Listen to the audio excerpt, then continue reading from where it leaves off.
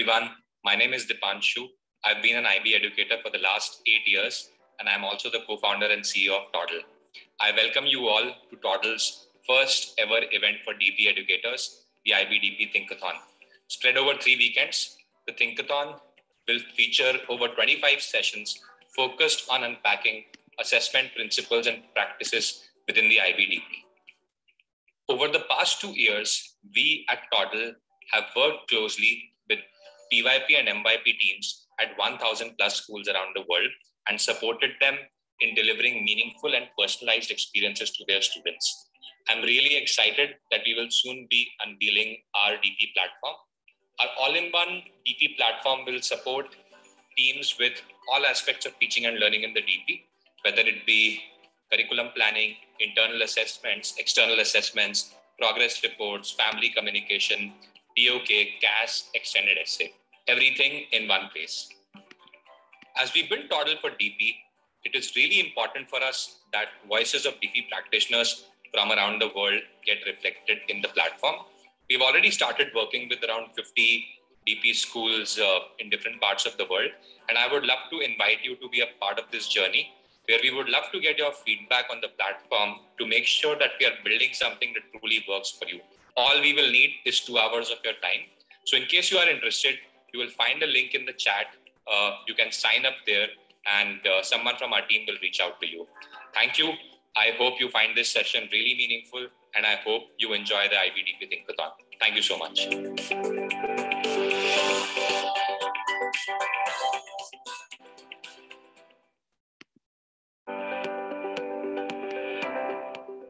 Hello, everyone. Hi, everybody. Welcome to the session. Hello. I can see people are still joining in. We have 15 participants in already. Welcome to the IBDP Thinkathon. My name is Kripa, and I'm a part of the team at Toddle that creates virtual learning experiences like this one for you. As we wait for others to join, since I think people are still joining in, we'd love to know where you're joining us from. So please put your name and city in the chat box. And while you do that, make sure you reply to everyone.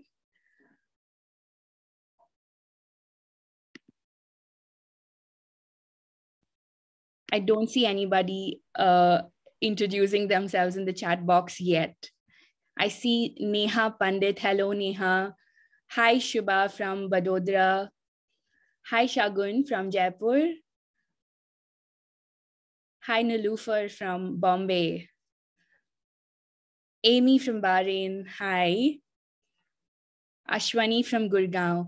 Hello, guys. Welcome.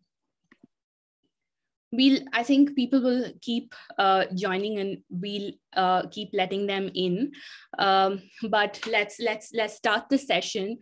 And in this previous video that you saw, our founder Dipanshu mentioned that Toddle is currently used by over 1,000 PYP and MYP schools. So Shally, if you could go to the second slide, please. Yeah. So like you can see, Toddle is currently used by over 1,000 PYP and MYP schools, and we have schools from all over the world, that is the US, Asia, Pacific, Europe, and the Middle East. The program is available in Spanish as well. And just like Toddle for PYP and MYP, Toddle for DP will be a comprehensive end-to-end teaching learning solution. And the platform will have the following features: curriculum planning and resource library, DP core modules, assessment and feedback, progress reports, student portfolios, family communication, classroom management, and streamlined authorization and evaluation. We're doing a quick walkthrough to show you the DP planning module today, which is at 10:45 GMT. So please try to join into that session. I'm going to drop the link to that session in the chat box for everybody. So that's where you can watch this walkthrough that Misbah will conduct for you. Yeah, so that's a bit about Toddle. And now on today's subject-specific workshop. In this session, we'll be gaining insights into applying assessments criteria into students' artistic explorations with our guest speaker, Shally Mahajan. So welcome, Shally. Shally comes with 15 years of teaching experience in the IBDP Visual Arts and currently teaches in India at Pathways World School, Aravali. She's an IBDP principal examiner for comparative study visual arts since 2016. And in 2021, Shally was appointed by the IBO as a senior examiner team leader and leads the online webinars for comparative study. Furthermore, she has been leading the IBDP standardization meetings for November-June sessions since 2016 at the IB Global Center in Cardiff, UK. She's also attended the IBDP Visual Arts Grade Award meetings for many, many years. Please bear in mind that this workshop has been produced independently of and is not endorsed by the IB. It is not intended to be a replacement for the official IB workshops. Views and opinions expressed by the speaker are personal, based on experience, and should not be construed as official guidance by the IB. If you can now, Shally, move to the housekeeping slide. Like you can see, this is a meeting and we request you to have your videos turned on, but please be on mute because this would really help us listen to what Shally has to say clearly. Type in any questions that you have into the chat box. And at various times, Shally will ask you to pause and reflect. So use the chat feature to interact. And while typing into the chat box, like I said, make sure you reply to all panelists and attendees. This webinar, like I said earlier, has been developed independently from and is not endorsed by the IB. We thank Shally for generously sharing her learning pro bono at the DP Thinkathon. If we can move to the next slide, Shally. Finally, don't forget to share your learnings from this session using the hashtag DP Thinkathon and tag Toddle across all your social media. Now, without any further ado, Shally, over to you. Thank you so much, Kripa. She has already spoken so much about me. So I won't talk about me right now. But yes, as a teacher from last 15 years, I have learned a lot. And from 15 years, I have actually taught my students, not like students, they are budding artists for me. So I listen to them, I understand what is their ideas and how they can incorporate, how they are overcoming from struggles and a lot of problems while making art. So it's a beautiful journey for a teacher and student journey. It's not only students journey, I would say it's our journey as a teacher. So it's and I'm also going to unpack today the assessment criteria. As I know, many of you may be coming with a lot of experience, you already know the assessment criterions. So, but if I'm talking here, it doesn't mean that I know more than you guys. I know you all are experienced and you are wonderful educators, and you might be having more experience than me. So, but we will learn from each other. I wish that, I'm sure this session is going to be very successful for all of us, and we'll interact, engage, and learn from each other. So now I'll not talk much about these things. I'll straight away go to the session. So where we are going to consider core areas, key features of the curriculum model, assessment criterions, and the requirements of internal and external components, marking samples. We are going to mark samples, the type of assistance and guidance teachers should provide for future candidates, and most importantly, academic honesty issues. So when I'm talking about assessment criteria and how we should guide our students, these are very much aligned with our subject reports, which comes every session by principal examiner. So there are some common faults done by our students. Many times we feel that they should get 7, but they didn't achieve 7, at the end. So I feel that those common faults we can solve, and we can guide them, and we can tell them that how you can achieve highest mark band, or maybe how they can get best from them. So this is core area. Visual art core syllabus at SL and HL consists of 3 equal interrelated areas, as shown in this figure, which is communicating visual arts in context, visual arts methods. Now these core areas are designed to fully interlink with our assessment tasks, which are component 1, 2, and 3, and must be the central planning for all the teachers when they are designing and delivering their course or their curriculum to the student. So students are also required to understand the relationship between these areas and how each are informs and impact their work.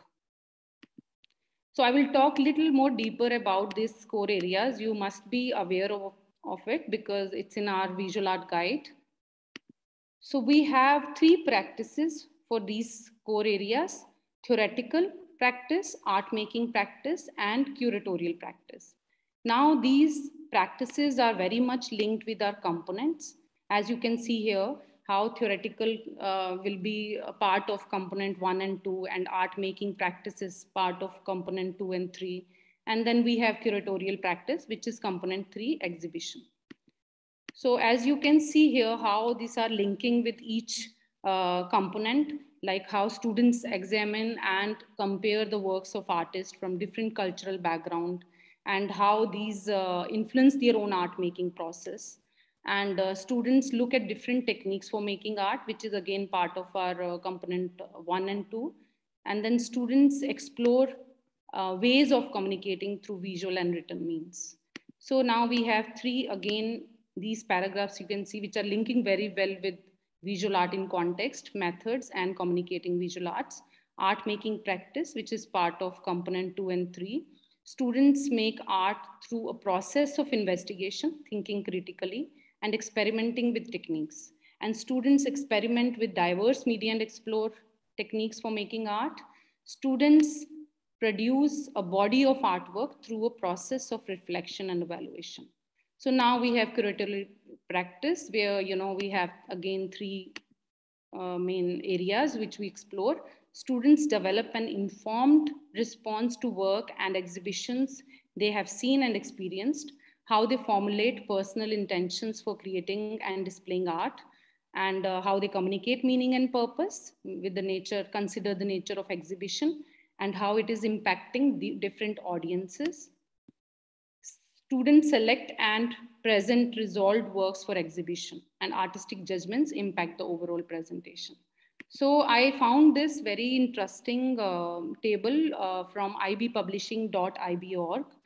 This is a very nice website where actually you get a lot of resources, samples, and glossary, which is a huge amount of glossary, which I don't see in a visual arts guide.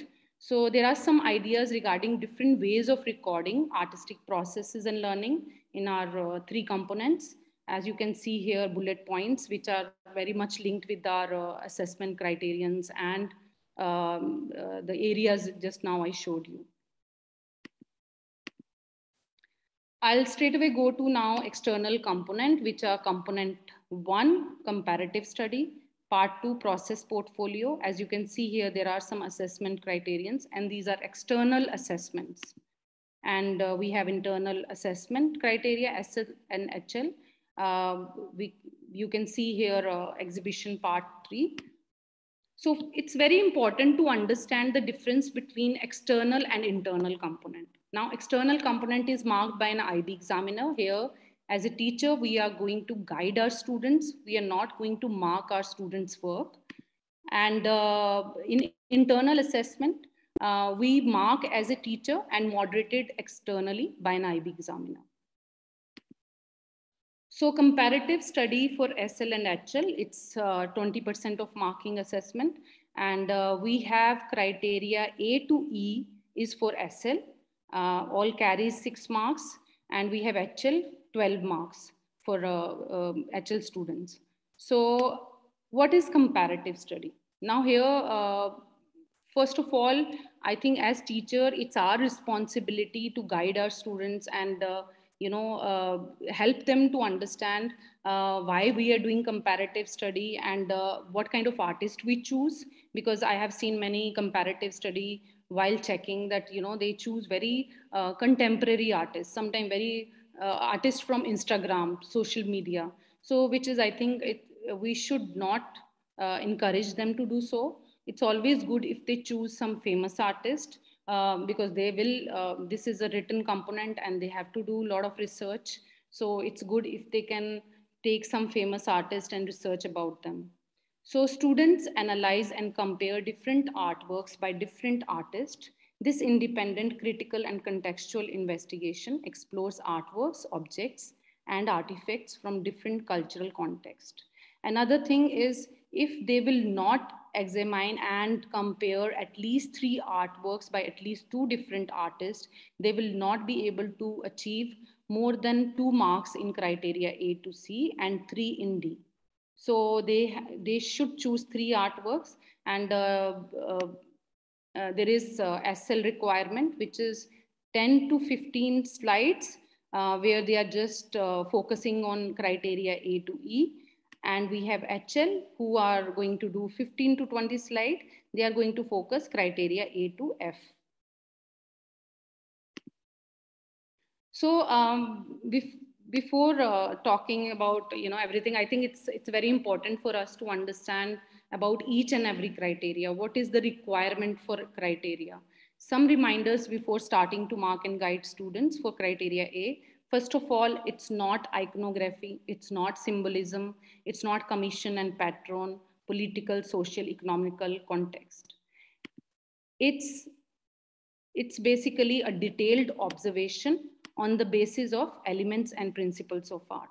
So it's very important, because I have seen many responses where students, suppose they take Farida Kahlo as one of the artists, so they start writing symbolism about it. So they lose marks for criteria A, because symbolism is basically, it's not formal analysis, it's function and purpose.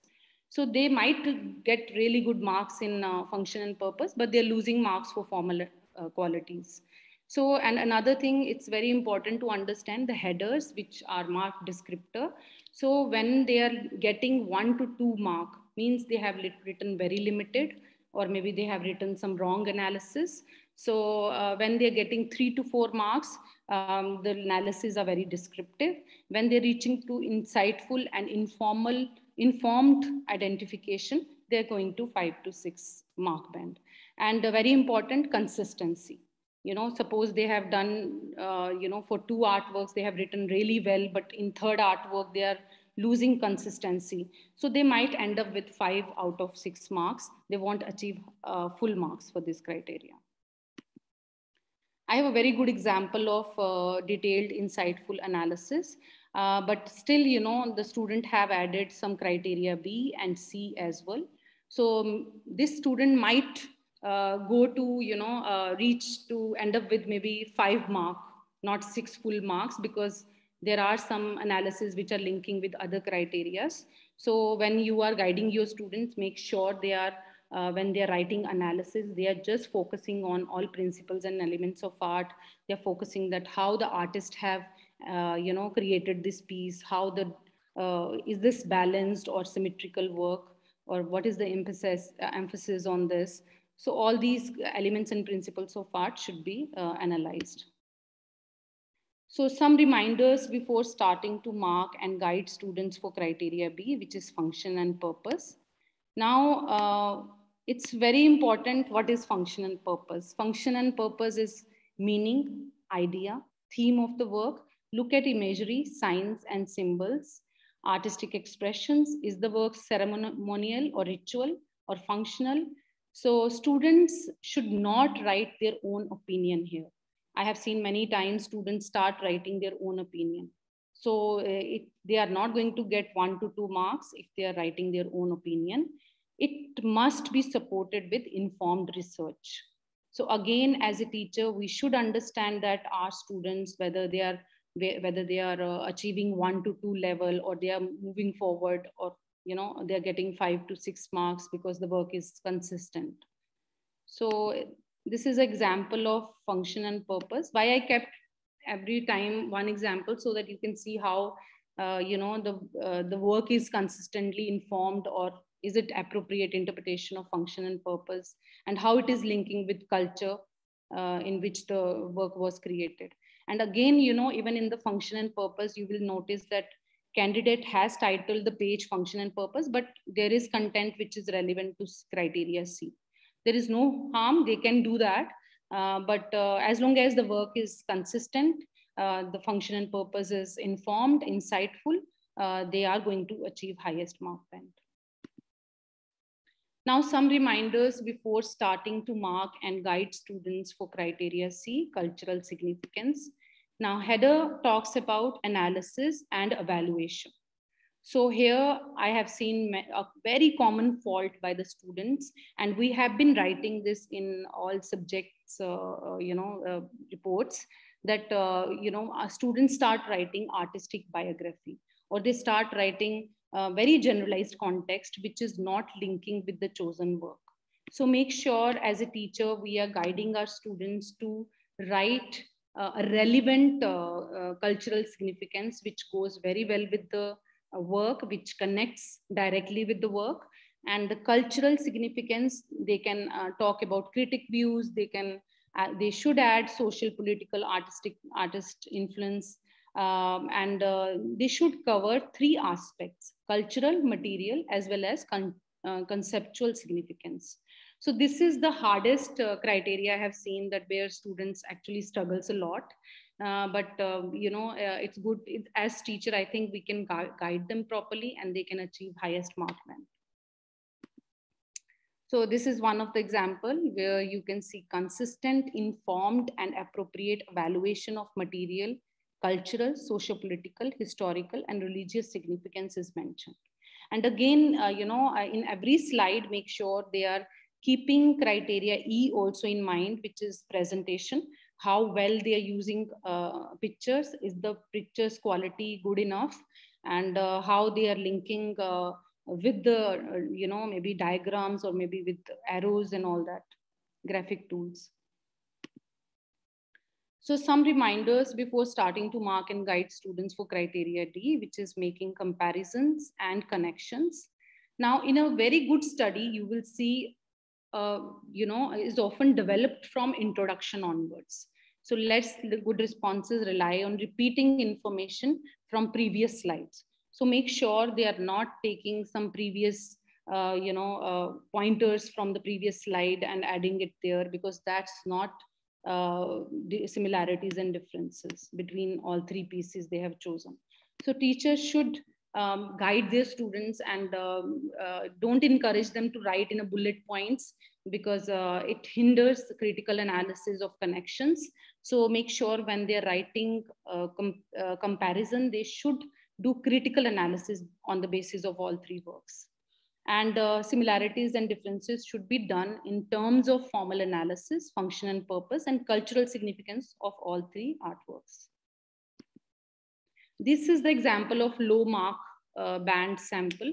Why I'm showing you this, because as examiner, many times I have seen there are so good responses, but they lose marks in criteria D, because they have done just Venn diagram, and they show this pointers, which is not enough to get 6 marks. So in this all samples, you will see that students have got 1 or 2 marks, or some have also got 0, because there is no comparison happening. It's just basically they have written some pointers, that's it. So criteria E, I always tell my students these marks are for free, because it carries 6 marks. And here they have to look at their presentation and see how visually it is impactful, how it is it engaging, are they using appropriate graphics, use of illustrations or juxtaposition of imagery. So that gives them full marks. And another thing, criteria E, subject specific language. So make sure you're giving your students enough glossary so that they can use it in their writing. So I just told you that in IBO, ibpublishing.ib.org, you will get huge amount of glossary. So make sure you give them hard copy or maybe soft copy so they can always refer to it and get full marks in this criteria, which is 6 marks. So this is a very good example of criteria D and E. So as you can see that, how well it is written and all the command terms are highlighted, headings, very organized study, in-depth and detailed analysis are done, clear and cropped images, so bold subject specific language, which gives clarity to the examiner that yes, this work is, a student have used a lot of subject specific language. So another example here where, I think as teacher, we should encourage our students to write introduction with relevant information about the selected pieces. And they should write why they have chosen these artworks and how these 3 artworks are connecting to each other, maybe conceptually or visually, and why they have chosen these artworks. Now, this is criteria F. This is only for HL students, making connections to own art making process. So here, I think this criteria really matters a lot because it carries 12 marks. And this is basically the candidate has explained the outcome of their study and how the study has influenced their own art making. So first of all, we have to understand that criteria F is not similarities and differences between students' own artwork and artist artwork. So we are not going to encourage that. It's influence and inspirations. Many times students have written, similarities, how my work is similar to the artist work, which is the wrong approach. They might end up with less marks, like maybe, for example, 5 or 6 marks out of 12. But always good if they write about influence, they write about inspiration, how they got inspired from this particular artist and their works. And students' technical competency will not be marked. We are not going to mark how well the technique has been used. We will see that how well connections, very basic work, but the connections are very strong. I think it's more than enough. You shouldn't look at the technical part of it. So 3 to 5 slides only. Please do not exceed the number of slides. Please note, examiner will not mark extra slides. So make sure they are just creating 3 to 5 slides, not more than that. They can either create 1 work and connect to all 3 works, or either create 3 works and connect to all 3 works. It's their choice. So that's it. So this is one example of criteria F, where students have made connection in terms of symbolism, formal qualities, cultural and conceptual thematic connections. So again, you can see that how well the presentation has been done. So the connections are made in terms of inspiration, not similarities and differences. So it's very informed and meaningful connections. Okay, now I think it's enough talking. I would really love you guys to interact with each other now. So Kripa, can you please make breakout rooms and maybe share all these samples with all the participants. So Sure. we'll have 5 to 7 minutes to discuss marking in the breakout room. And IB samples Kripa will share right now. And please write your comments on Padlet. So do not write really long justification. You can just write one-liner why you have marked this particular sample 3 or 4, whatever your justification is. Very little justification. Again, another thing is you don't have to read the whole content. You can just roughly go through and decide your marking. So please read sample A. I have SL sample, so criteria F won't be included here. So till criteria E you can mark. All right, so I have dropped the link to the Padlet in the chat box, so you can click on that. And now I will be creating. Kripa, can you please give them, maybe write to share screen or something? One person, or do you want everybody to share their? Maybe one person in each group. Okay, but you know what, Shally, when we send them to the breakout room, right? They will be in the breakout room, we will be here. Okay. So you will not be able to see their screen. Once they come back, each group can have one volunteer who can talk about their discussions in the group. Okay, okay. That works, right? Yeah. All right. So I have opened all the breakout rooms. All participants will see an invite to join. Please click on it.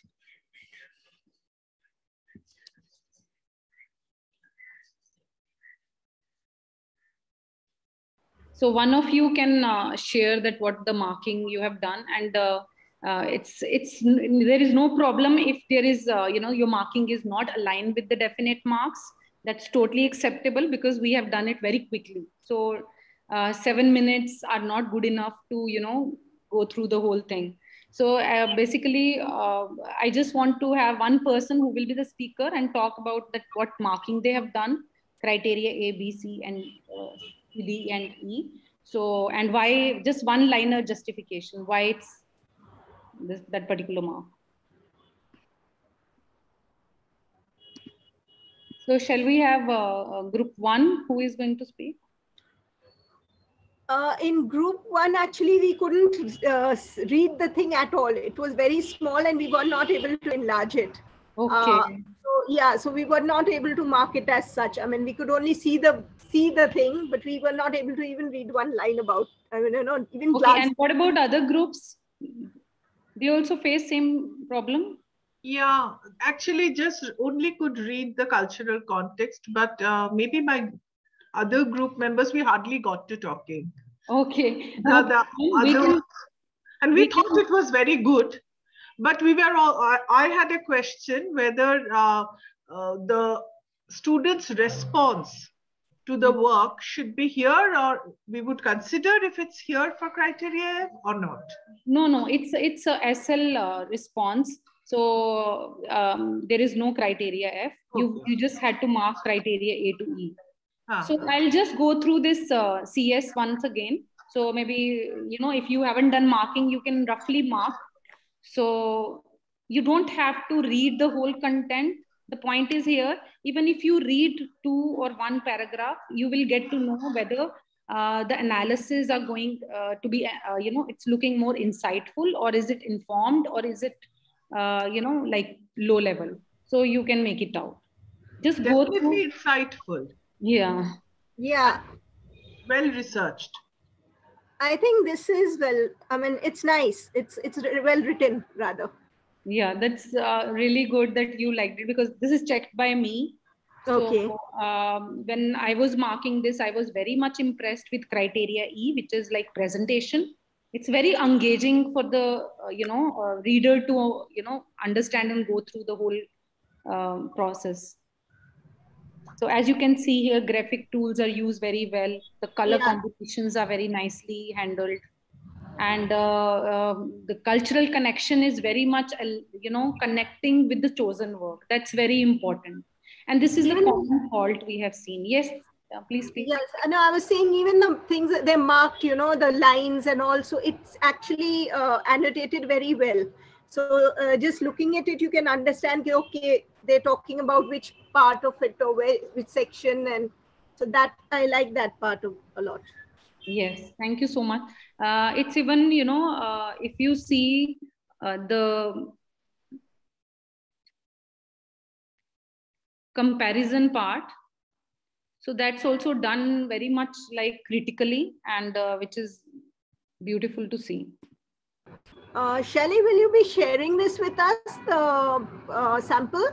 Yes, you can have this sample. It's actually taken from IB site only. Okay.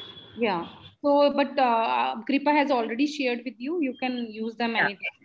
Yeah, the link is in the chat box. This is always going to be available for you, so you can always access this. Thank you so much. So I will also tell you that examiner's marking, definite mark is 29 out of 30. So there is a justification why this candidate lost 1 mark. It's basically some content was generalized for one or two paintings. So that's why the consistency was lacking. So here, I think this is very important for us to understand as teacher. If we feel that somewhere our students are writing very generalized context, so we have to make them understand that this is not required. We are not going to, examiner will not mark you on the basis of generalized context. So it's always good if they connect that context with the chosen artwork. So now, any question regarding this?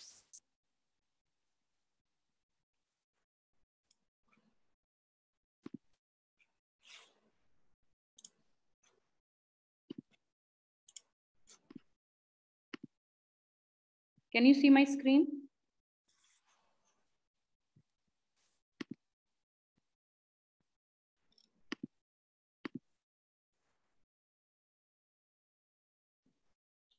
I had a question regarding in-text citation.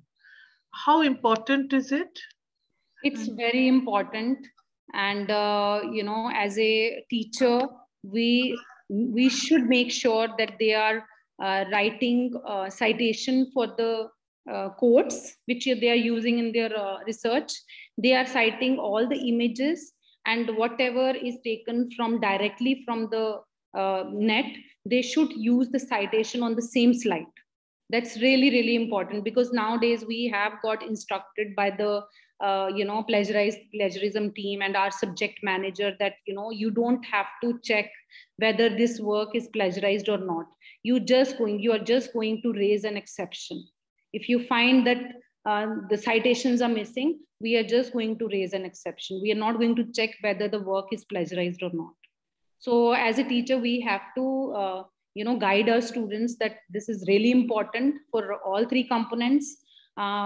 Basically all two components, because exhibition, they don't require citation. But yes, if they're using anything directly from the link, I always tell my students, even in the description, you can mention that. So there is no harm. What about paraphrasing? Paraphrasing is all right. They can do it for biography. Like suppose they are adding little biography about artist, and they can use paraphrasing there. But again, when they're writing cultural context, they're writing function and purpose, it's always good if they read it and write in their own words. I had a question. When we are talking about, the artwork, making the connections between our students' own artwork and the three artists. Yes. So for that is, should they have it with, if they just have one artwork which they have connected to all three artists, that's fine? Or should they? Totally acceptable, totally acceptable. If they create one work connecting with all three works, no issue. As long as connections are strong, connections are making sense visually as well as conceptually, no issue. Okay. But sometimes what happens, students create work, they write about connections, but the connections look very superficial because the visual connections are missing. So it's always good if you tell them to have visual connections as well. So yeah. So that means if supposing somewhere you feel that it's not enough, can we should take two works or something that they talk about? Or definitely they can have two works or three works, but I don't tell them to make 4 or 5 works, because always there's not much to write then. Yeah, then they will lack consistency. So it's always good if you can guide them to make 3 works or either 1 work or 2 works. Okay, fine. Yeah. So any question regarding component 1, please ask, because I think this is the right time, because we just have checked the sample and we have seen that how well the whole process was done by the student. And as I said, in comparative study, it's our responsibility that we should guide our students to choose the works. We should not give them total freedom that you can choose any work. It's very important, because sometimes they come up with very contemporary artists and they are not able to find enough information about that particular artist. Shally, we have Gloria who's asking, could you please explain the clear distinction between criteria B and criteria C? Okay.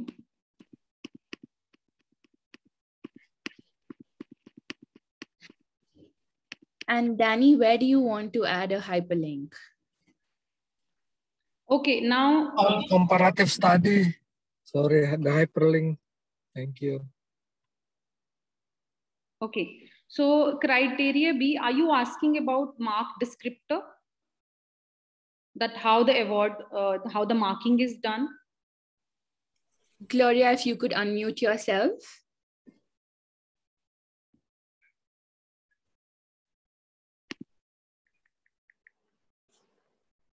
Okay, yeah. we are asking about criteria B and C. Yes.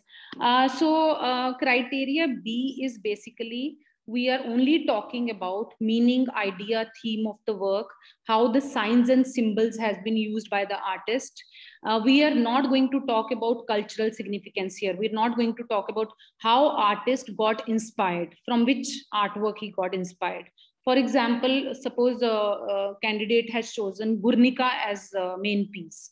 Now here, he is not going to write that what is the cultural context of this work. What is the, why the artist, created this piece? What, we are not going to write that what is the influence, we're not going to mention that. We are just going to mention how the symbols and signs has been used by the artist.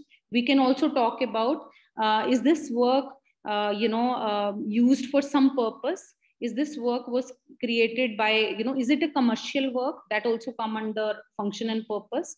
But when we talk about influence, like Guernica, how the bomb blast happened and how the artist got inspired, so those all inspiration comes in cultural context. And what is the significance of material?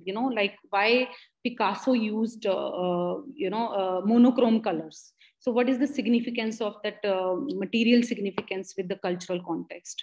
So these are the things we are going to mention in cultural, but in function, we are just focusing on meaning, purpose, symbols, signs. We're not going to talk about how, the cultural context impacted this particular piece. I hope this gives you clarity. Okay, we'll move to now component 2. Sorry, one more question. I just wanted one more question, please. When we are taking the 3 artworks, supposing they're all 3 different artists and the student has taken 3 artworks of different artists, the topic or this thing should be mentioned that it is based on so and so, or I mean, it all has to connect, or can 2 artworks be about something and the third one? No, it's always good if it should connect visually or conceptually, because the reason is if they have chosen landscape as one of the art and other 2 works are on portraits, so they won't be able to write so much similarities and differences between those 3 artworks. Sorry, what I mean, I don't mean that way. Means supposing like it's on a topic like women. So yes. Do all 3 have to be women, or could 2 be on women and 1 could be a portrait? So it means, something like that.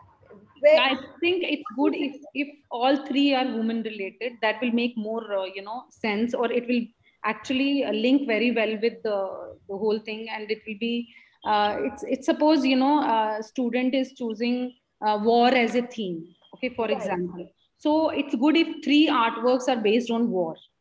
So that would be really good comparison. So supposing there are 2 which are showing war and 1 is based on the effects of war. I mean, it is, but not exactly linked in the same way. That is what I mean.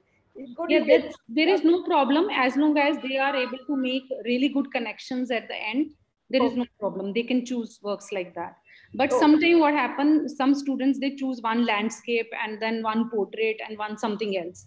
So then in that case, comparative study becomes very superficial, it becomes very like what he's trying to do, they won't be able to make good connections. Right. Thank you. Thank you.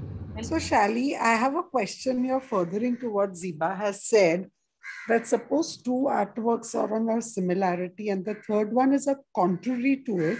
but something that furthers connections, in the senses if you're taking two artworks for war, and maybe one is about peace, that can take it to a higher level. Is that a good idea? I'm just thinking aloud about this. See, if you feel that those three works having good connections visually, I think you can take it.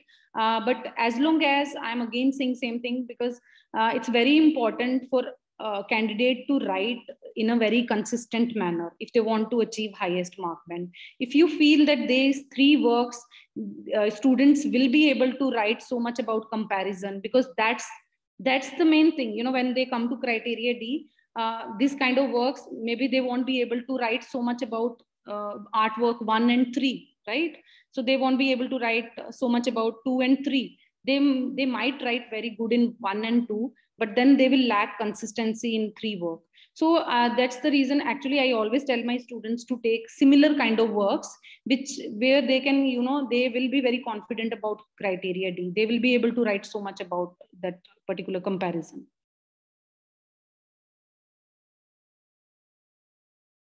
Yes. Thanks, Shally. Welcome. So now we have process portfolio, which carries 40% of assessment criteria. And these are the assessment criterions.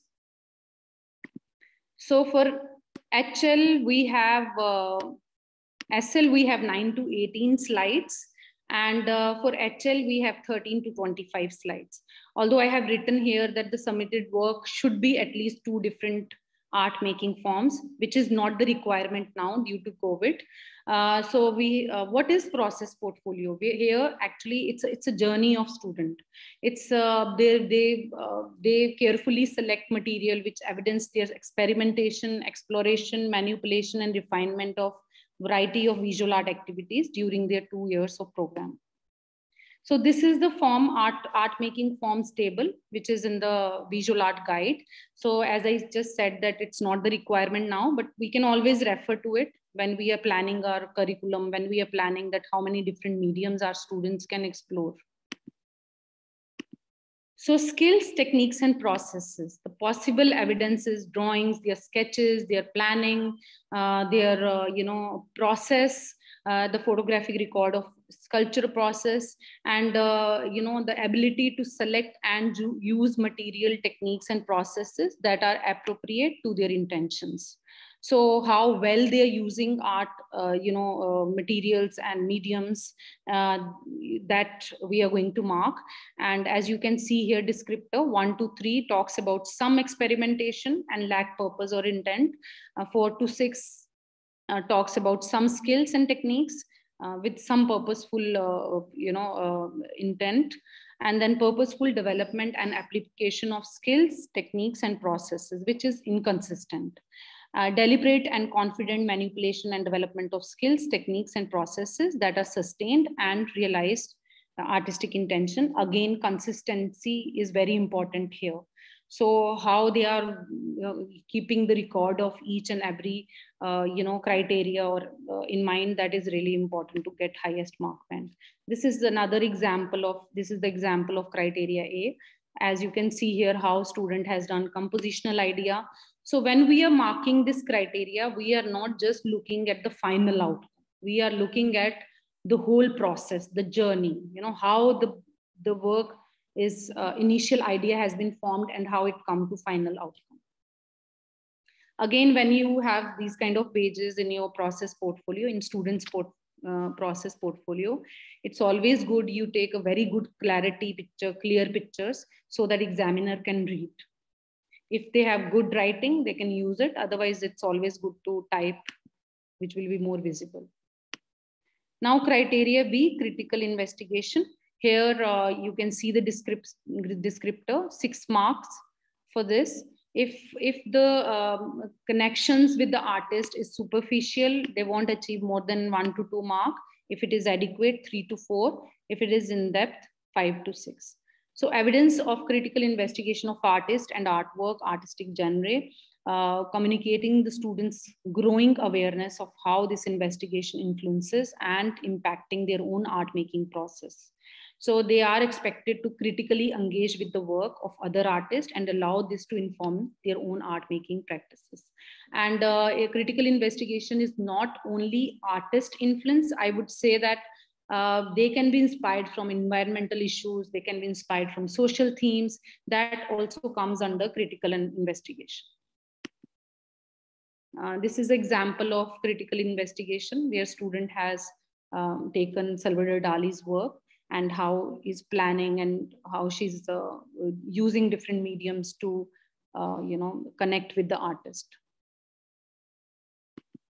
So connections are not only in terms of theme, it should be on the basis of visual. So because then it will become more stronger. So we have criteria C, communication of ideas and intention in both visual and written forms. So again, descriptor says that if it is rarely made communications, then 1 to 2 mark, adequately 3 to 4, effectively 5 to 6. Now, evidence of candidates' ability to clearly articulate how their initial ideas and intention has been formed and developed, and how they have assimilated technical skills, chosen media and ideas to develop their work. So we have criteria D. I have seen many students, they get very less marks in criteria D. And even in subject reports, it's very much mentioned. And because review refining doesn't happen at the end when they're creating the work. It should happen from the beginning, when they're planning their work, how they're using different, they're planning their background, or maybe they're planning their composition. So how they're refining their ideas. So that's very important to understand. So the candidate's ability to refine and review selected ideas, skills, and processes, techniques to reflect on acquisition of skills and the development as a visual artist. Now, this is a very good example I have where student is showing that how the composition he's planning and how the background will be connected to his own personal experience, with the primary source. He's also planning patterns and textures.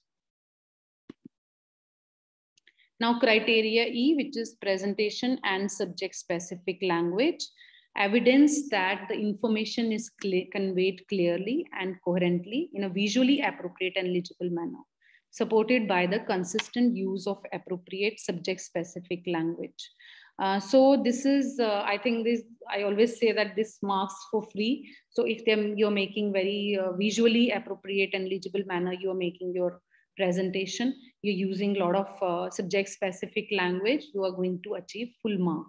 So descriptors talks that how, if it is limited or no clarity or no subject specific language use, they are going to get 1 mark. If there is some evidence with inconsistency, they are going to get 2 marks. And the portfolio conveys evidence clearly, coherently, and appropriately, they are going to achieve 3 marks. If the evidence is clear, coherent, and engaging, excellent use of appropriate language, subject specific language, they are going to achieve 4 marks. Please go to that website which I just told you, that ibpublishing.ibo.org. You will get huge amount of glossary there. Please share with your students. You will not get it even in a visual art guide. So this is another example of criteria E, visually creative and enhancing the impact of the work and readers' understanding. As you can see, very organized study. Headings are very much connected to each criteria, clear images, subject specific language is used, skills, techniques, processes has been showed. So now again, do you want to go to breakout room, or shall we just discuss sample here? Let's discuss here. Yeah, that would be better. Let's discuss the sample. Sorry? Let's discuss the samples here. Yeah, that would be better. I have one question. Sometimes the students take inspiration from essays, articles, not exactly the artworks. So for example, pandemic, they're taking inspiration from what the havoc around them. And can they, for example, use that as an inspiration and go explore the symbolism around it and the articles, the news, and see how it inspires their work ahead, like using photographs, articles, and then combining it in form of their, visual interpretation of the whole scenario? Yes, definitely they can do that. How that, this pandemic is, impacting the whole world. When they're writing about it, it becomes critical investigation because it's the inspiration, So critical investigation is all about inspiration, how they're getting inspired from their own environment or a scenario, what is happening around them, their family, maybe their friends, their culture. Everything comes under investigation. So it's totally acceptable. I always encourage my students to write about cultural connect, because that's a key word in our IB visual art. As a, culture is a huge umbrella. So maybe sometime if you feel that the work is very much connected to culture, they can write about cultural connect, which comes under criteria B. Thank you very much. Shally, can you put in that website you said, the publishing thing, in the chat? Yes. Thanks. Can you see the screen? Yes. Okay. So again, I would say that we are not going to go to, reading whole thing because it is going to take a lot of time. So we'll roughly mark what you feel that what students should get in criteria A, which is skills, processes, and techniques. So what do you think that where it's going? Is it, out of 12, how much you can give? Just roughly mark, you don't go through everything. I would give a 10 at least, 10 or 11, because she's shown all the sketching and everything. But at the same time, I think in processes, we have to see that, how well media has been used. So that's also important. Okay. So then if we are seeing the use of media, then not necessarily the same marks. Yeah. And we have to see the consistency. If we are giving, I think 11 and 10, 12 marks, that means the work is consistent enough. So no, it's not. Do you feel that the consistency is there? No, so, no. Yeah. It's not.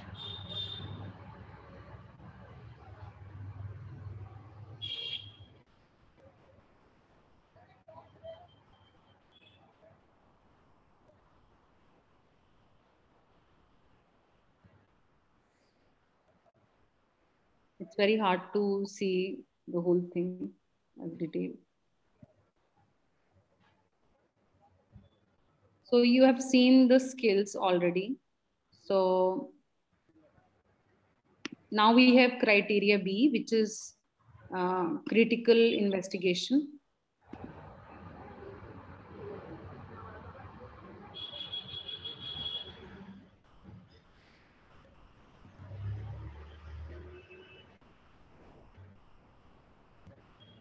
Now here, if you see the candidate has stuck some pictures over here.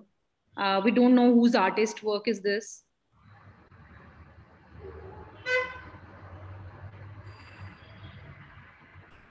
From my point of view, it's a little superficial here. I have not read the text though, so I'm just looking at the visuals only. And the citations are missing. I would very clear what she's trying to say or he's trying to say.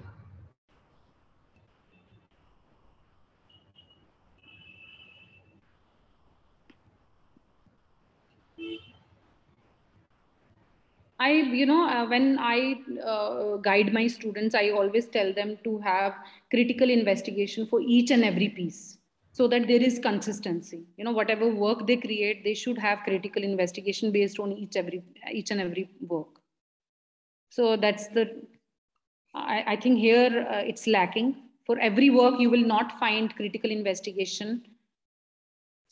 Now here a student is talking about animal work, but is it connected to any theme? Is it connected to any kind of social theme or environmental issues?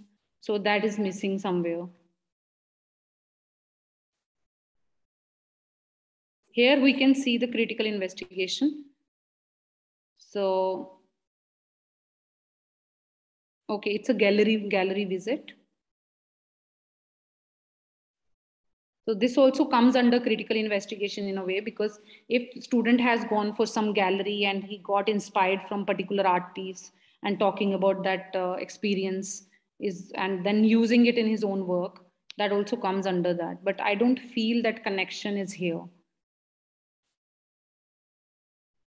So here it's talking about Farida Khalo. But not much written about Farida Khalo's theme.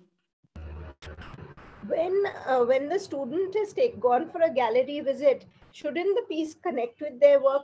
Just a gallery visit, how far is it? I mean, if they just put, it won't really show much, but if they've gone to a gallery and they've taken inspiration from that and they show, wouldn't that be better? Definitely, that would be better. Suppose I went to gallery and I saw Mona Lisa, and I am coming back here and I am working on, I got inspired from Mona Lisa work. So I think that is the way they should talk about. Otherwise, gallery, why they visit gallery? What is the significance to visit gallery if it is not connecting with your art making process?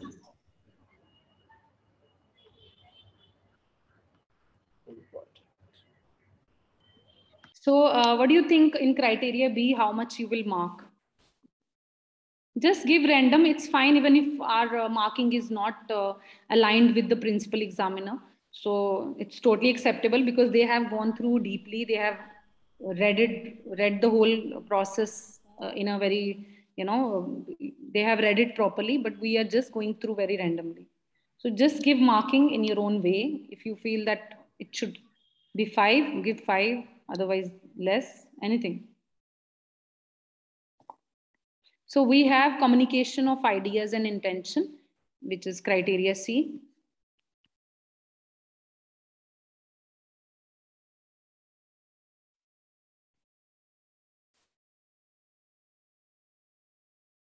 Here some, observations are written about the work, that how artist got inspired from this particular piece. Each page reflects like one artist's, one student's work? This is whole, yes, one student work.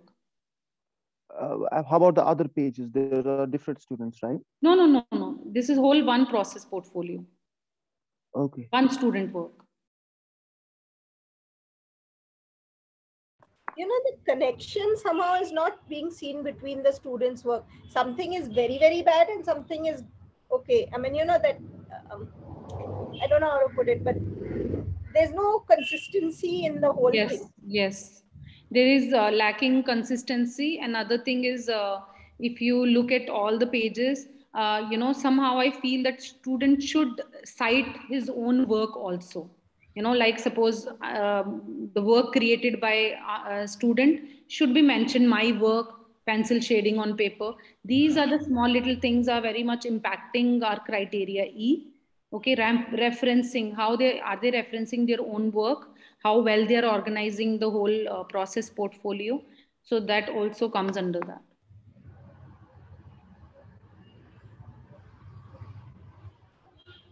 So this is critical investigation, but how it is impacting students' work, that we need to see. Yeah, here we can see some links maybe.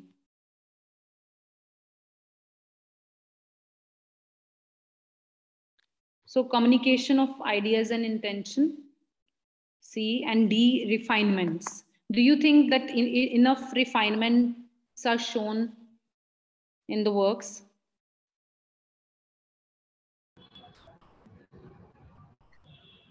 No, not really. Not really. No. So maybe achieving very less in review refinement. So I will also show you the examiner's marking.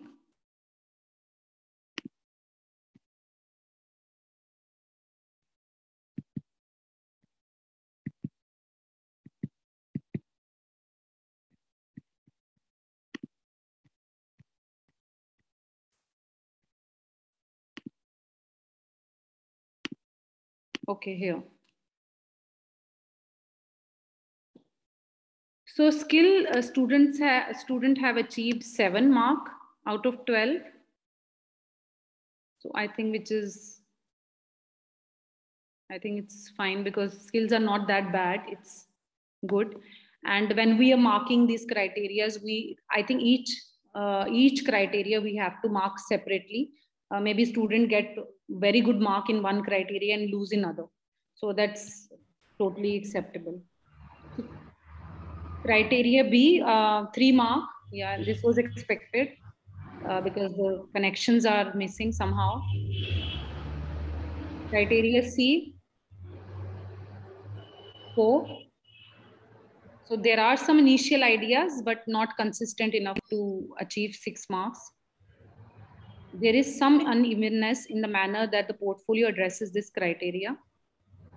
The work demonstrate an effective and consistent process of reviewing and refining ideas, skills and processes and techniques, but the candidate's reflections and evaluation is mostly descriptive or superficial. So we couldn't read the whole thing, but it's superficial according to the examiner. The portfolio conveys some evidence clearly or coherently. However, this is inconsistent. Some range of visual evidence, some inconsistent or elementary use of subject-specific language. Okay, another point is, it's mentioned here, none of these include adequate referencing, prompting this work to be raised an exception in RM assessor to be investigated for academic honesty. So make sure your students are writing, referencing for each and every work they have selected for the process portfolio or comparative study. So that's very much required. Any question on this process portfolio? And we have experienced examiners here, I know that.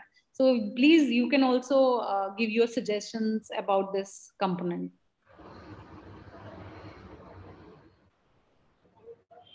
I would love to hear from you guys also. If you have any suggestions for this process portfolio, we'll learn from each other.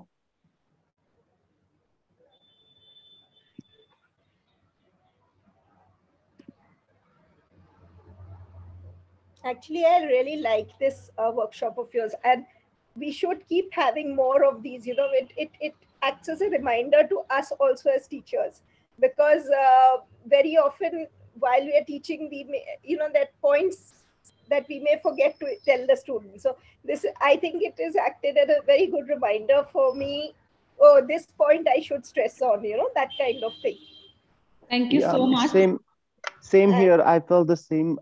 In fact, maybe this is asking a lot. Maybe we could share the recording of this workshop for future references. I think Kripa will do that. Yeah, we'll definitely share the recording. It's going to be available right next to the session. You'll have on the website, next to the session details, you'll have a button that says watch the session. It'll be available from tomorrow. Could we also have a group where we could, means a WhatsApp group or something where we could, be in touch with everyone? And many times there are certain things you have a question on, so then you can ask each other. Something like that. Would that be possible? Yes, it's. I think it's a very good idea. We can share we can make a WhatsApp group. We can put our mobile numbers on the chat if you want, and then you all can accordingly. Definitely, I think it's a very good idea to keep in touch with everyone. Yeah, I would be glad. I'm really happy that. I'll write my number also. So someone can take a screenshot of all the numbers and then form a group, maybe. Yeah. Yeah. Okay, we don't have much time because I am getting, some messages from Kripa. So we have to keep that time recording also. So time in mind. So we have task 3, which is exhibition. So here students submit selection of resolved artworks from their exhibition, and the selected pieces should show evidence of their technical accomplishments during the course and understand the use of materials, ideas, practices appropriate to visual communication. So as you can see in the slide that all 9 marks, and it's an internal assessment criteria. So as teacher, we have to make sure we mark correctly We shouldn't overmark, and we shouldn't, we have to mark really carefully, because that can create a lot of problem for other students whose work is not selected. So SL, we have 4 to 8 works, but now latest change 4 to 7 because of the COVID situation, and 500 characters for exhibition text. And we have a rational for SL student, 400 words maximum. HL student, it's 8 to 10 works, and exhibition text, and rational 700 words. So what is coherent body of work? I always give example of Van Gogh to my students, because you can see that how each piece is very much connected to each other. It's a resolved pieces. Either you see Starry Night, or you see bedroom, or you see sunflower. You can see the connection between each and every piece. I think that's the best example to give. And what is the evidence? Curative, this rational, exhibition text, exhibition photographs, and coherent collections of works which stated artistic intentions and communicate clear thematic and stylistic relationship across individual pieces. So the marking band is here, the descriptor, 1 to 3 for minimal communication of thematic or stylistic intentions, and adequate for 4 to 6, and effective for 7 to 9. Again, consistency is very important in each and every criteria. So technical competence, as I said, when we are marking this component, we are marking each criteria separately. So our criteria A should not impact criteria B and C and other criteria. So when we are marking technical competence, student might get very good marks in technical competence, but lose marks in coherent body of works. It's possible. So how we mark it, we look at the exhibition photograph, individual artworks, application, manipulation, and refinement of skills to reach highest technical competency. So conceptual qualities, again, the imagery, signs, and symbols has been resolved to realize the function, meaning, and purpose of the artworks as appropriate to stated intention. Now, evidences are rational, exhibition text, and exhibition photograph. So you can see the marked descriptor here, 1 to 3, minimal elaboration of ideas, intentions, and minimal use of imagery, signs, and symbols, and visually elaborate ideas, themes, or concept to reach to the point of adequate realization. And then we have 7 to 9, which talks about effective use of themes and elaboration ideas, visually elaborate, and the subtle use of imagery, signs, symbols with effective communication of artistic intention. So this rational, I always tell my students, this is for free. So you should always write, you should keep some points while writing criteria D, rational, HL 700 words, SL 400.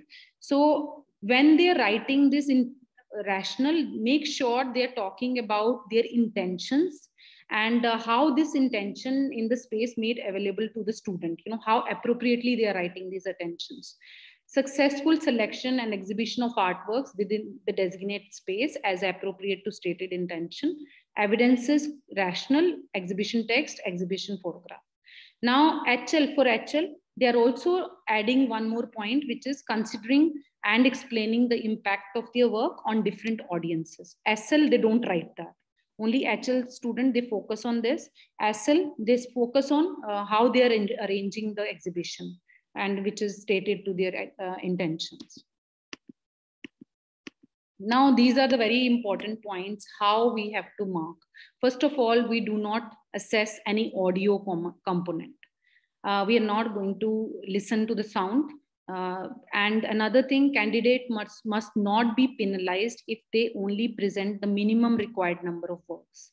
Even if they have done minimum required number of works, that shouldn't impact their work.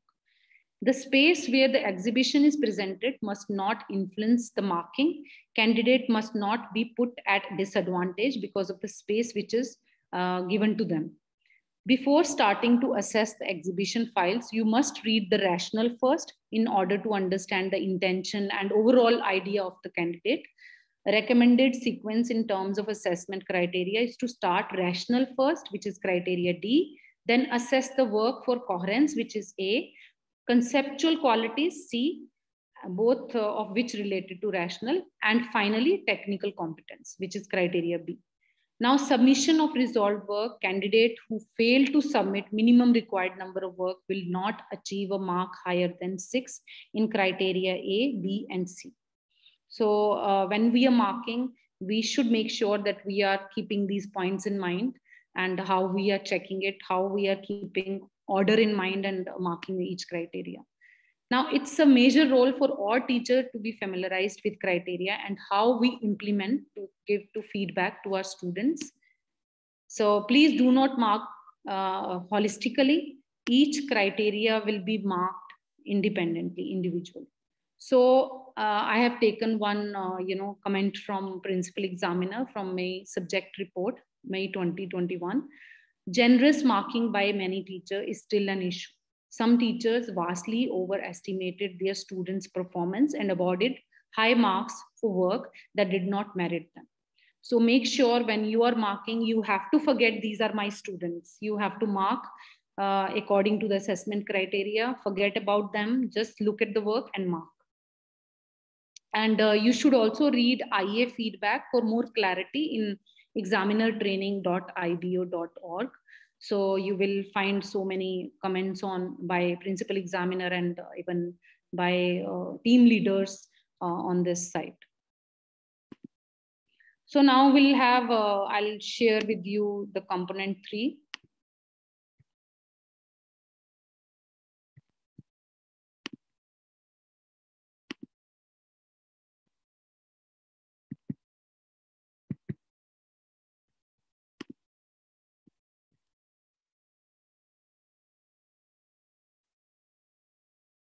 Okay. Okay, can you see my screen? Yes. Yes. Yes. So this is the rationale written by HL student. So again, I would say don't read the whole thing, just go through and see whether you feel that this is talking about audience here, or the student is talking about the arrangement of works he's going to put it on the exhibition. So just see that. And this is out of 3 marks, criteria D. So this is the order. We should see first rational, and then we should move to other exhibition text and everything.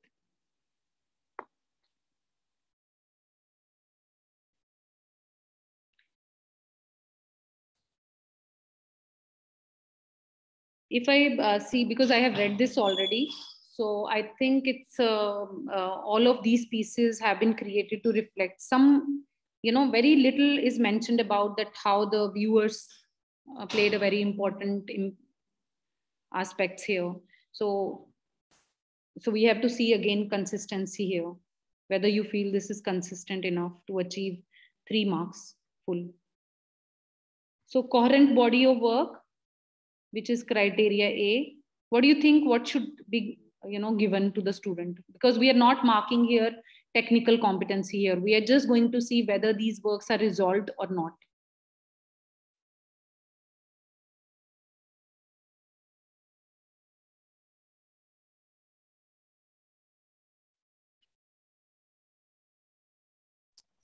For exhibition, they should have 2 images, not 1, right? So is it only 1? Now, because of COVID situation, Okay. IB has recommended even 1. They are taking 1 picture Okay. also. There is no problem. There is no penalty, They're not going to penalize student for that. I don't think it's resolved. I mean, it's not coherent in not everything. Yes. Even I feel that, because I feel somewhere, there is no compositional values have been kept in mind while creating these pieces. And even if you see this work, which is, I think, inspired from Mark Rothko, is not connecting with other pieces.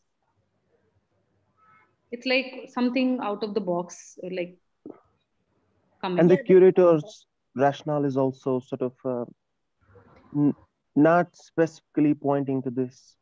Yeah. And even the audience wasn't mentioned. I mean, viewer, she mentioned. There was only one liner mentioned. Yeah, it's not, how it's connecting is not showing. Yeah. Okay, these are the marks given by teacher. So teacher has given 8 mark. So it's 8 out of 9. It's too high. For criteria B, 9 marks, mean full marks is given. Criteria C, it's 7 marks, which is conceptual qualities. And then criteria D, which is rational, 3 marks. So we have to look at teacher's marks, and then we'll go to examiner marks also. So these are the individual pieces. These are teachers' comments.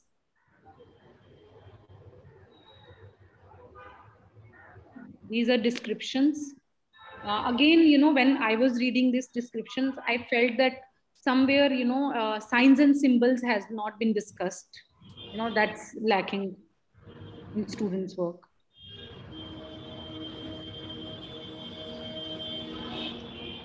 I don't see the coherence also in the work. I mean, this seems totally different. The cherries seem totally different than this. I mean, Mark Rothko coming.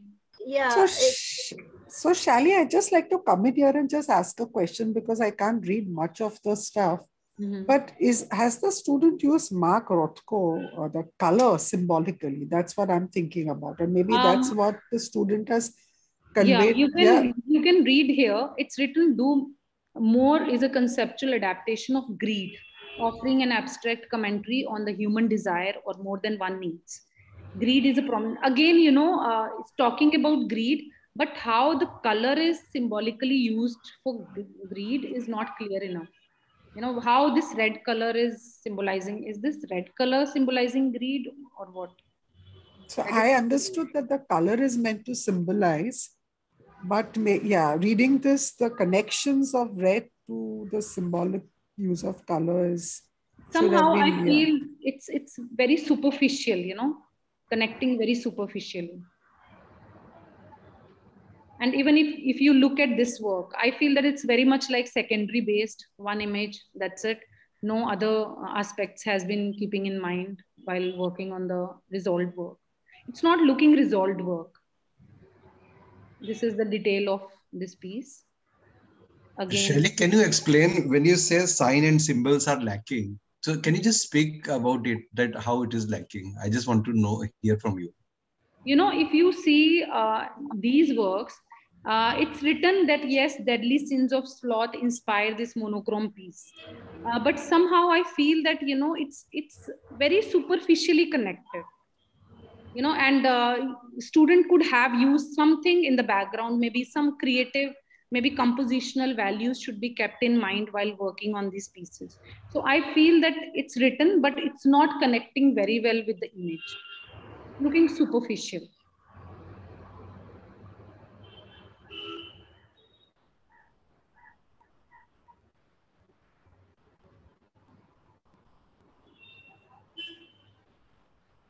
So this is another piece.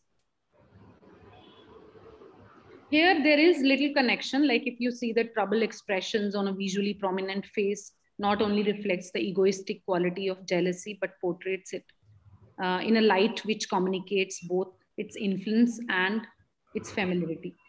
There are some aspects have kept in mind while writing about signs and symbols, but it's not consistent enough to reach higher mark band, I feel. Not for every work it has kept in mind. So shall I move to examiner's marking? Yes. Hi, Shally. Kripa here. Just coming back because in the interest of time, we've overrun our time that we've had, but you can probably still continue for another 10 minutes or so. Shally, is that okay? Yeah, that's fine. That's perfectly all right. Thank you so much, Kripa. Right. Can you see? No. Now I have so many files open in my laptop, so sorry for that.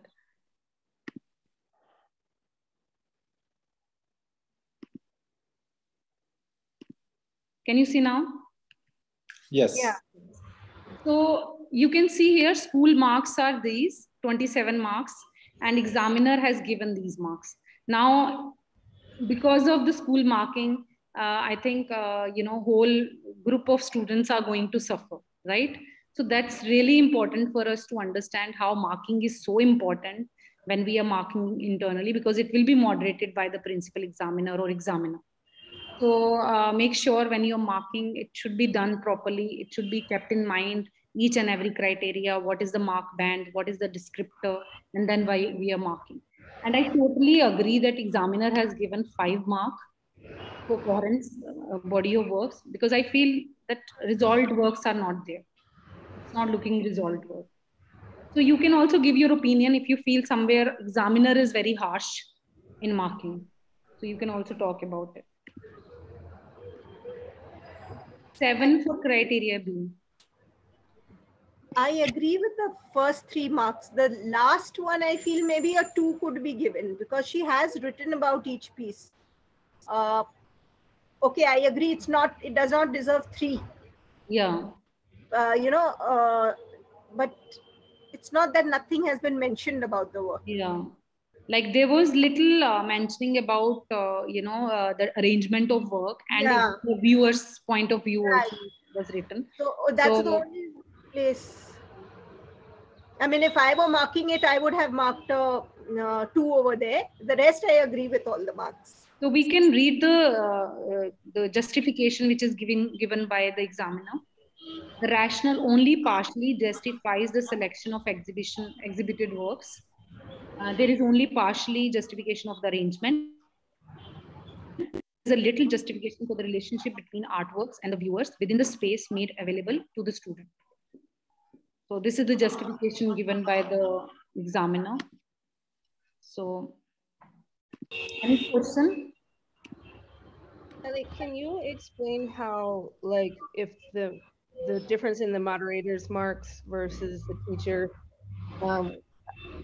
so does that automatically mean that every single other student that is marked by that teacher is going to be dropped by a certain amount?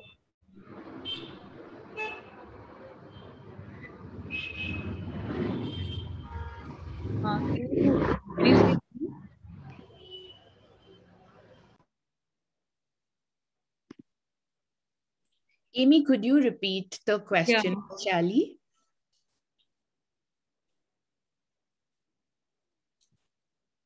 Amy, I think you're on mute.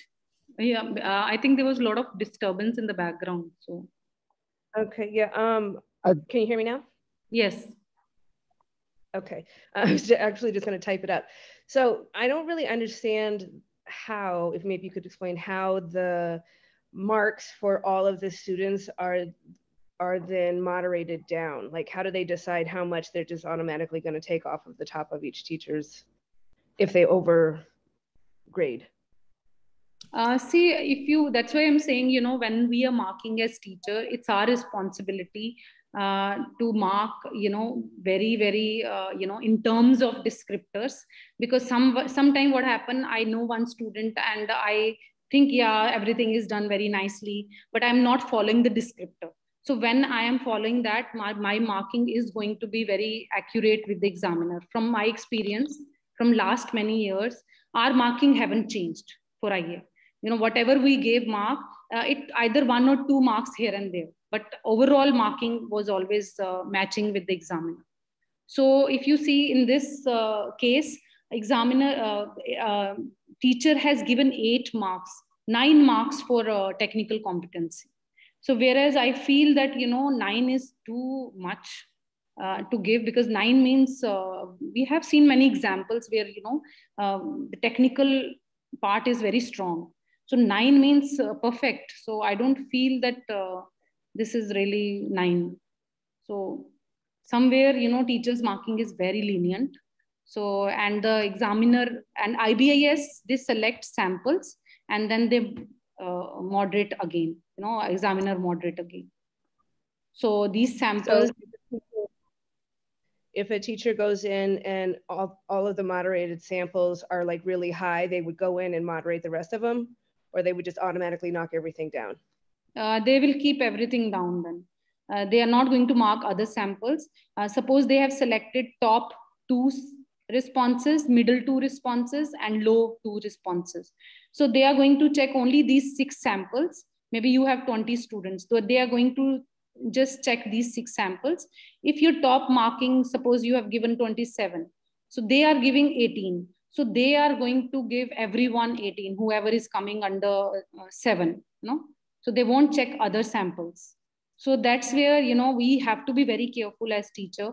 We have to mark them really, you know, with a lot of reading and everything we have to do, and then make the judgment. What we do as a teacher in the department, we moderate. You know, we have 2-3 teachers here.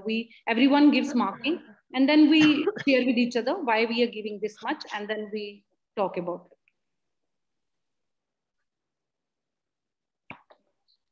So another thing I will talk about, academic honesty issues. This issue we have been talking as principal examiner, even in many meetings, that this issue is really, really important to sort it out. So, and we write in our subject reports also that in-text citation is very important for all components. So make sure whenever they are writing biography, they should add citation there on the same slide. If they're writing any quote by the artist, they are adding the citation on the same page. So the use of Turnitin is the easiest way to run a quick check on suspect text that we always use. And students should not copy and paste content directly from the link, not even artist biography. They should rephrase it. And we use in school MLA citation, but you can use any format because IB has not given any prescribed format to cite. So that's your choice, what kind of format you want to use. So another thing is students are expected to include name of the artist, time, title, year, medium for each and every piece which they select. And they should also reference their own artwork. They should write my work, media used, all those things when they're talking, when they have taken work for comparative studies, for instance, but they shouldn't write their own name. So they can write my work. So that's the requirement. And you will see this paragraph, which is mentioned in our guide. So read this, you will get to know that how it is so important for us to give this information to our student, that plagiarism is a big issue, and we don't want any student go to that plagiarism team. You know, their work goes to plagiarism team. So that's it from my side. I hope you enjoyed and it was an engaging workshop. Fantastic. Thank you so much. Shally, can you put your number down in the chat? Definitely, I'll do that. Get in touch with you. And even the publishing site, yeah, Shally? Yes. Thanks. I'll just paste that. And please email if possible. Okay.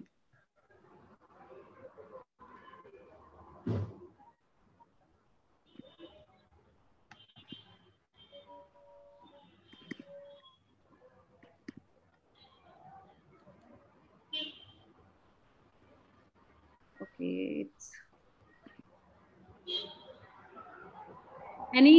Anyone who wants to discuss anything about all these 3 components? Anything you have an idea? How is your experience as examiner? What do you feel?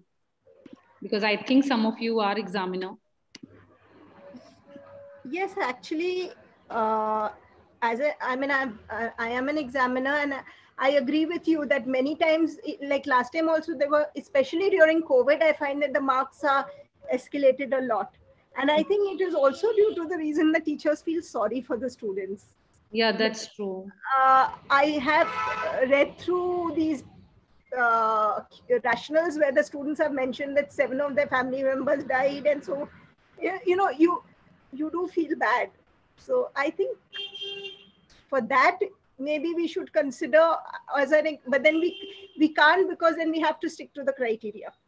Definitely. So I have. Could I ask a question, Shally? Yes, yes. Please. Hi.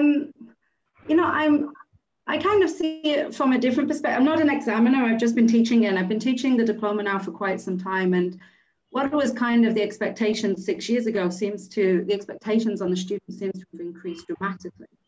And the students that I had 6 years ago achieved 6s, and today I kind of believe their work would have achieved a 4. And I'm seeing, I don't want to criticize, but I see massive inconsistencies between the examiners. And recently, like, and then this is not really the topic for here, but I would love to hear your opinion because of your position. And so, for example, one of my incredibly strong students who achieved 6 and 7s in all of her subjects achieved a 3 for her comparative study. This was a huge shock to me because I thought it was really quite awesome. And I told her she would achieve a minimum of a 5, unfortunately, thinking it would be that. And the weak student, who I thought would get a 2, achieved a 5.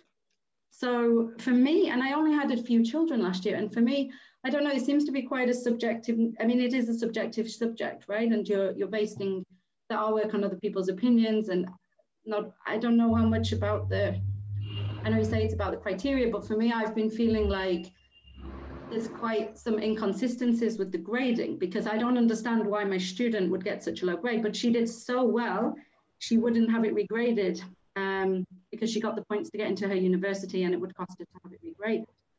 So yeah, I don't know what I'm asking really. I'm just kind of like, for me personally, I'm getting disheartened because I feel that the grading is becoming, it's very, I know that the grades go to lots of different people, but it seems that those people that are grading don't seem to be completely consistent, and I'm struggling with that.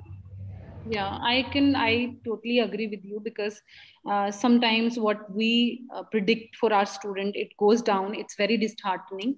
And, you know, there are sometimes I have seen some cases, because I get EUR papers.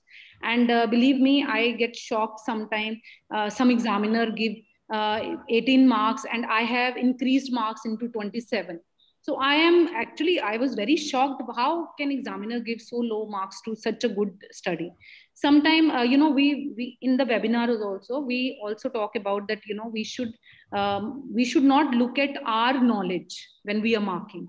We shouldn't have to see that how much we know about the artist. We have to see their level of understanding. We have to see their 16-year kid.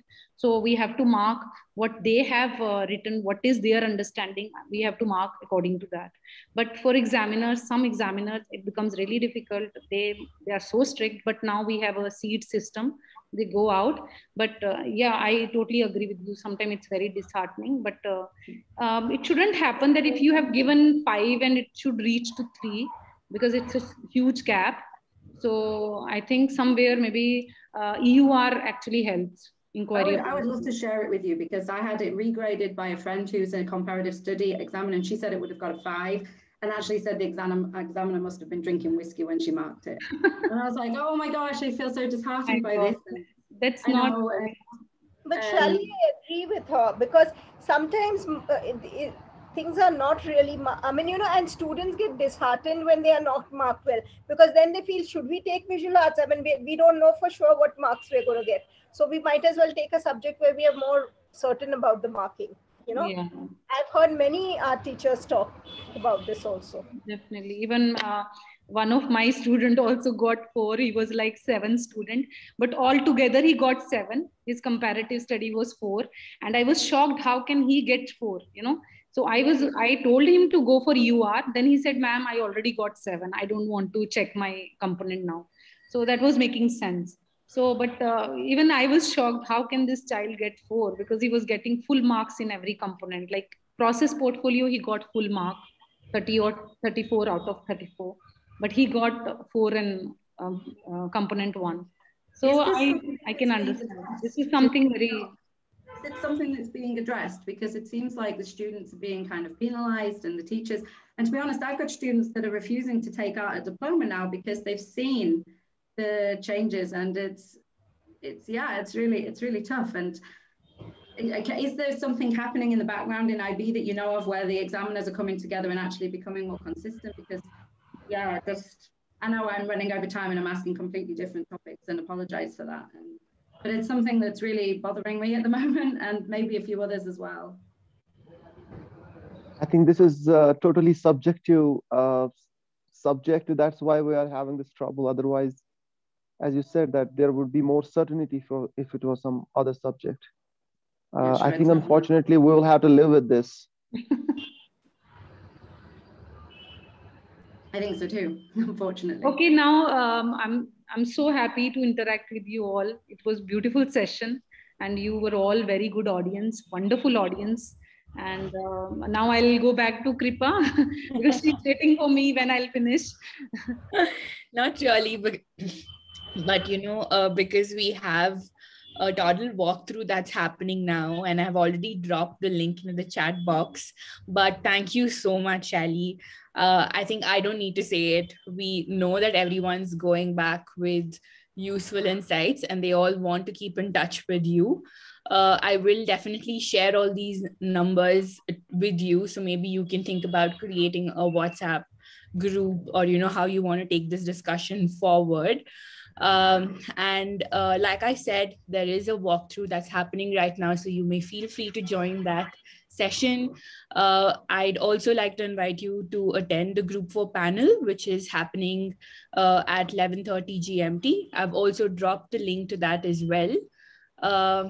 Yeah, so that's about it. And if you're interested to know more about, you know, how you can use Toddle at your school, we're doing a quick walkthrough, but if you wish, you can also go for a personalized demo. For that, I am going to just now share a link with you in the chat box. You can fill in a form, and you can have a personalized demo from Team Toddle. That's it from us. Thanks so much, Shally, once again. Thanks everybody for joining me in. I'm feeling so good to be here. Thank you so much, everyone. Thanks, everybody. Thank you so much, Shally. Bye. Bye, everyone. Bye. Thank you. Thank you.